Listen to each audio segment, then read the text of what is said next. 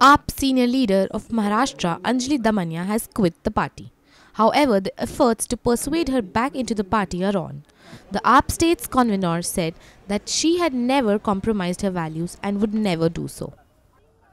Damania requested the media to respect her privacy. A former crusader against corruption in high places, Damania said that she had nothing more to add to the party except that she cared a lot for AAP and expressed her best wishes for it.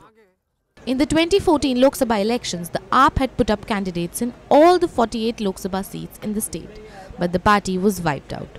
Many of its prominent members like Damania, Shazia Elmi, Medha Patkar and Vijay Pandare, among others, lost.